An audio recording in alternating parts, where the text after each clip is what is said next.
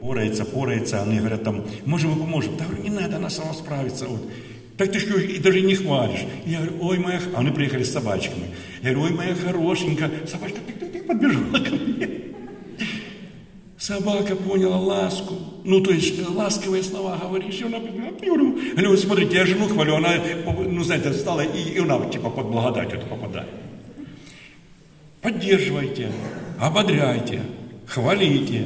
Но еще скажу. Вы приходите в церковь, ту работу, где вы можете реально сами справиться. Справляйтесь. То, что вы можете сделать, делайте. Потому что есть вещи, по нашей большой любви, мы и так много, я думаю, что вот служители, проповедники или братья, которые любят Бога, они вообще пример во многом.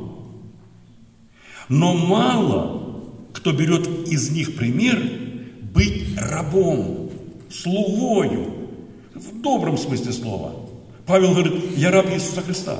Меня никто не поработил. Я сам, я хочу служить этому Господину.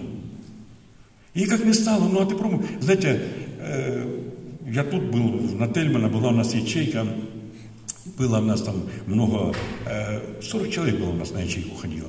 Над Чубарем мы там собирались. И я говорю, там надо было проведать. Сестра наша там упала, поломала ногу, надо проведать, надо поухаживать. Ну кто. Смотрю, что одна место может. Нет. Ну, все равно как-то находили, кому-то больше доставалось пройти проведать ее. И вот заболела эта сестра. Я ее пришел проведать. Она говорит, Андрюша, все, я теперь помолись, если Господь меня исцелит, я теперь буду, я теперь понимаю, как это тяжело, лежать, ты не можешь встать, и никто не приходит, и я.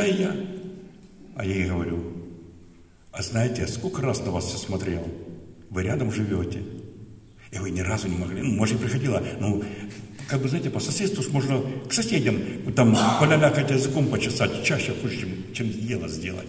А теперь, когда тебя коснулось, а вот теперь, говорю, я не знаю, чи подымет Господь или не подымет. Потому сегодня, в чем ваша рука сильна, делайте. И еще, вы знаете,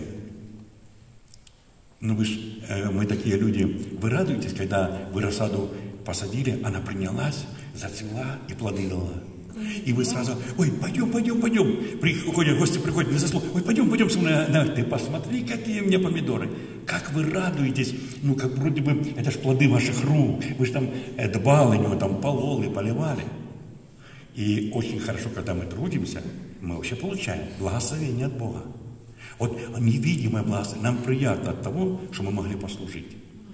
Хотя мне сейчас я такое огорчаюсь от того, что 7-й десяток идет, и тело моя машина, ослик мой подводит меня, он еле меня носит, вот ты меня, дружки этот самый.